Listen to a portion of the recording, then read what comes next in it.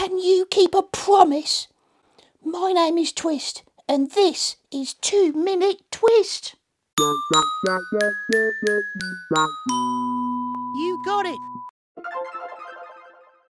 I made a promise in my last video. Do you remember? I said I would tell you what's in the box. Well, here we go. What's in the box?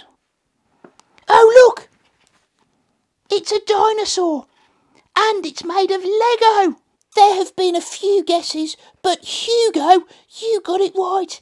It is a dinosaur. Well done, Hugo. And your prize is this dinosaur. It will be on its way to you very soon. I guess that you even know what kind of dinosaur it is. If anybody wants to tell me what kind of dinosaur it is, ask your grown-up to send an email to me, info@twistonline.co.uk. Hey, I wonder what a baby dinosaur is called. Do you know, Gladstone? They are called hatchlings. Wow! When did you become an expert on dinosaurs?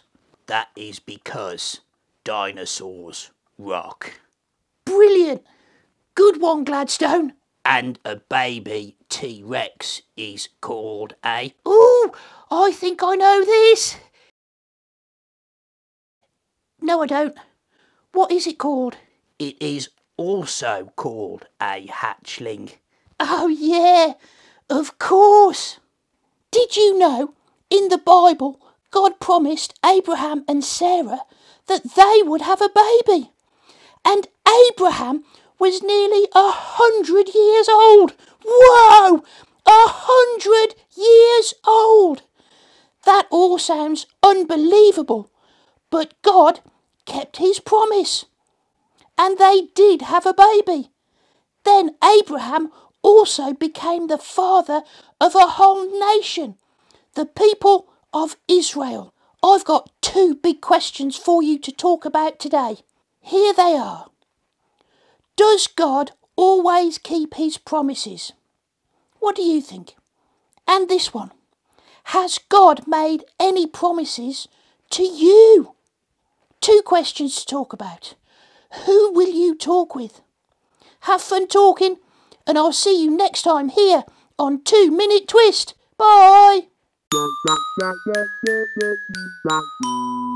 You got it. Ooh, I think I know this. No, I don't.